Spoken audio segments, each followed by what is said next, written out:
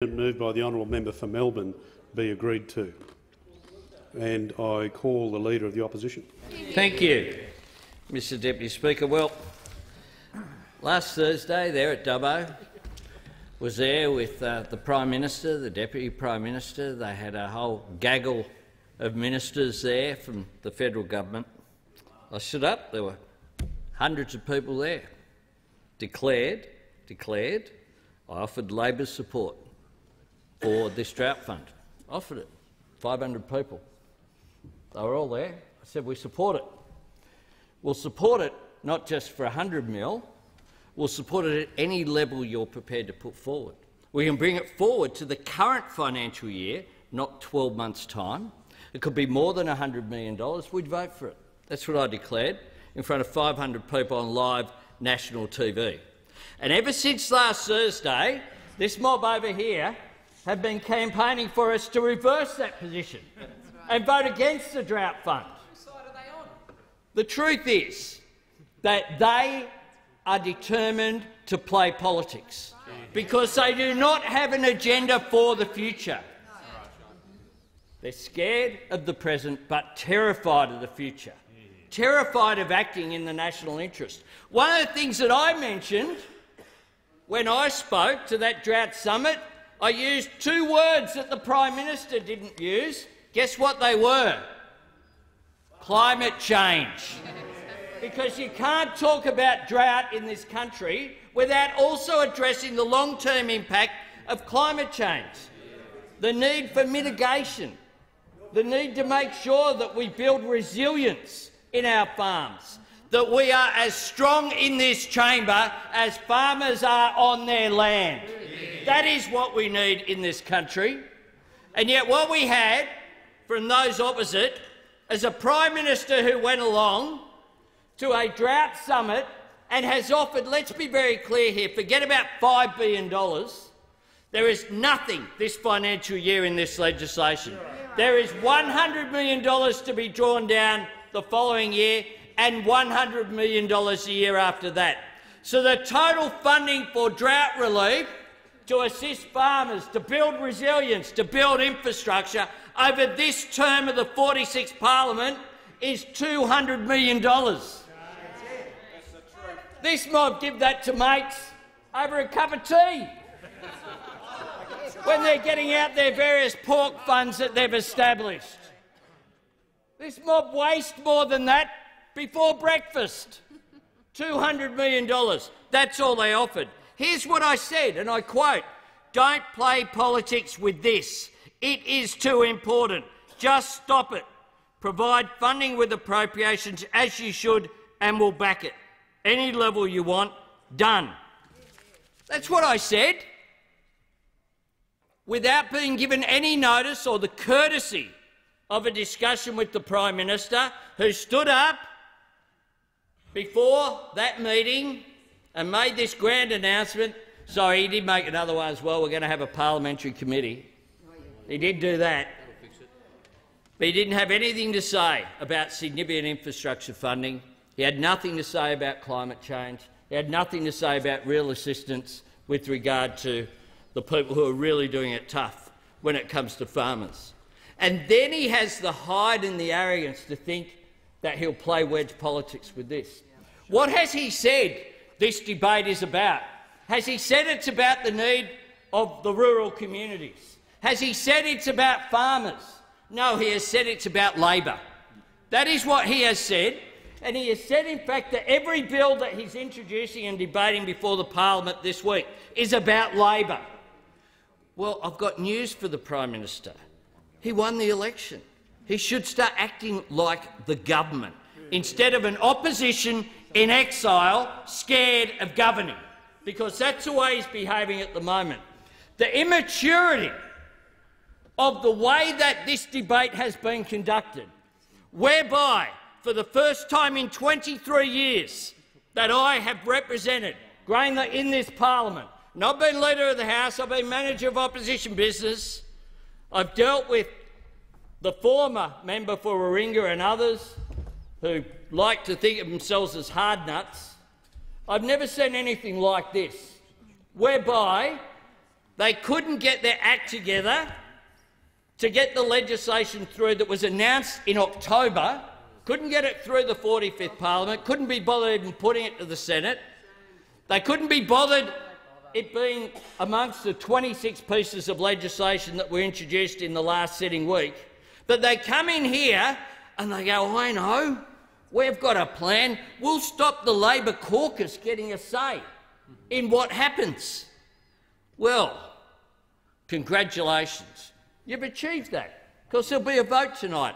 There'll be a vote tonight even though a minister went up there and said to me and the crossbenchers that the parliament would adjourn at 7:30, so that to allow proper processes.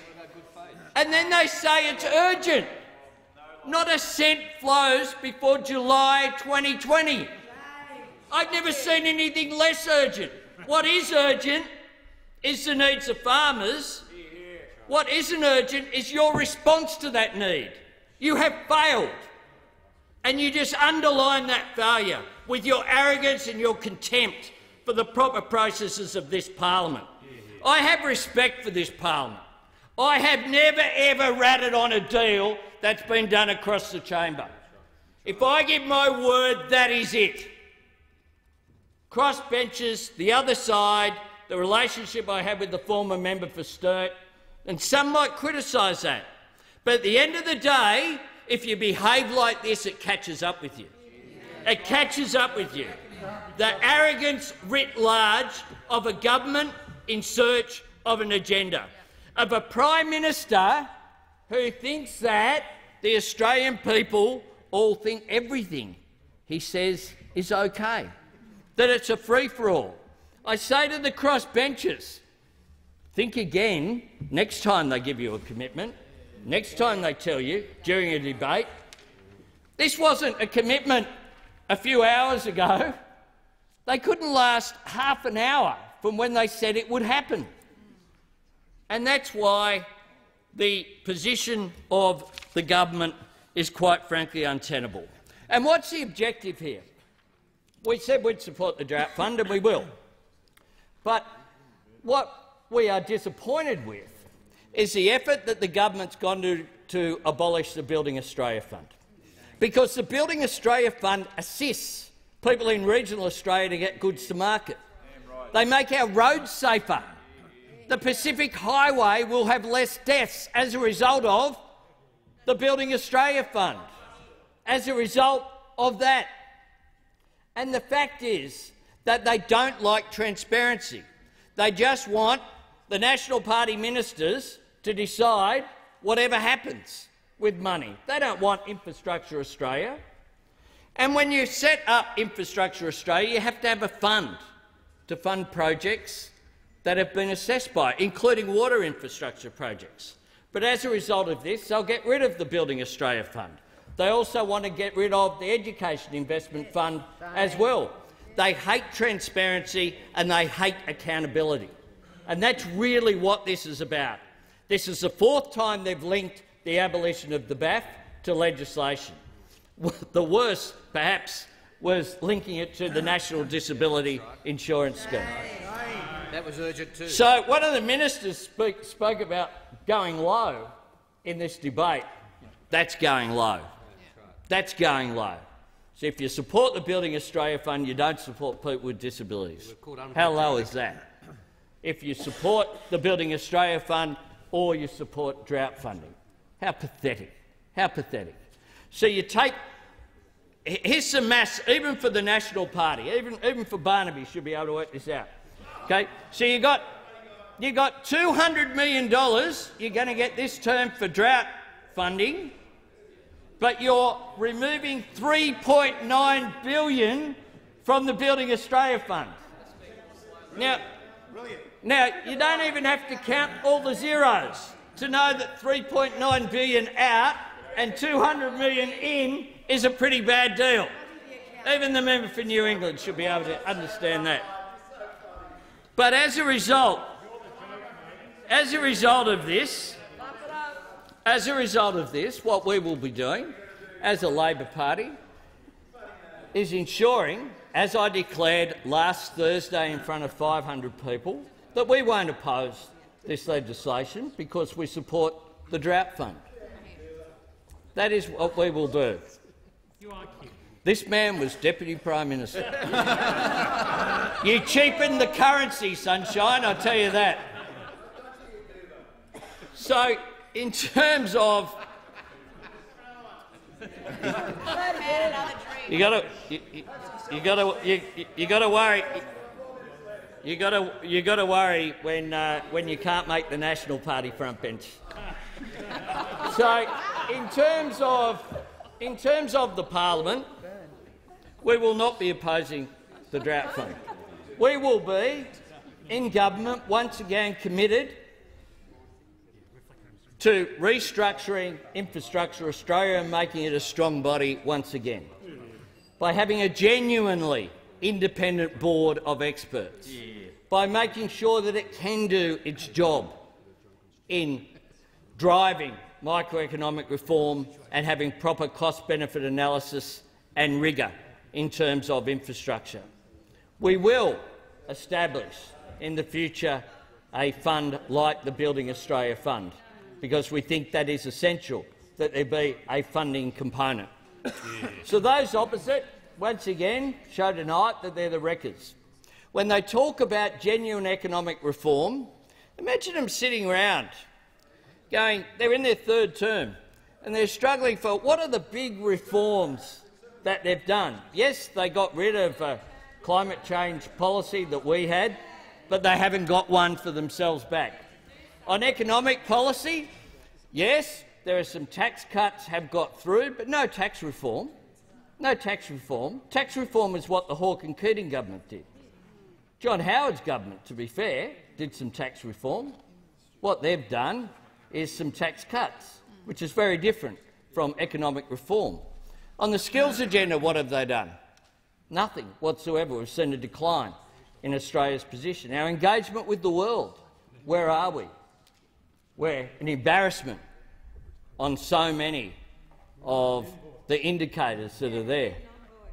When it comes to action on the drought and water policy, of course we have in this country an absolute crisis going on in the Murray-Darling Basin, and this government thinks that a bill with $100 million 12 months from now is all that they need to do. When it comes to the forward-looking agenda, they simply don't have one.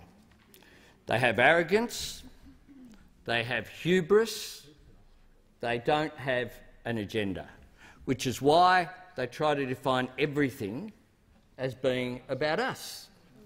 When we raised today in the first question of Parliament the Prime Minister's comments about the fact that we've supported the unanimous recommendations of the Joint Committee that looks at national security issues, the Prime Minister dismissed that again. Again, all politics. What Australians have is conflict fatigue. They're looking for solutions, not arguments. This is a government that's obsessed by arguments with itself. That's why they're unable to actually move forward with a forward-looking agenda.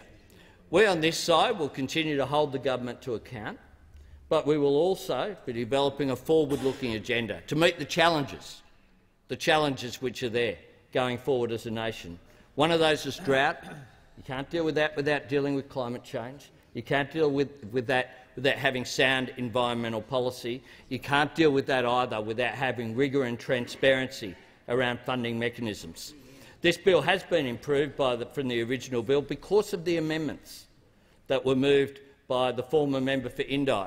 That's why you have proper parliamentary procedure, so that you actually have analysis and you improve legislation.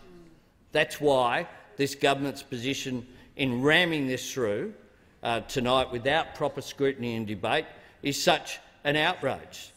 But I say to the government, its performance on the procedures tonight have brought no credit to it, no credit to this parliament, and it really needs to consider the consequences of the way that it's behaved before this parliament, particularly given the context whereby I declared, as leader of the Labor Party, both publicly and in discussions with the government, that we were supportive of the drought fund.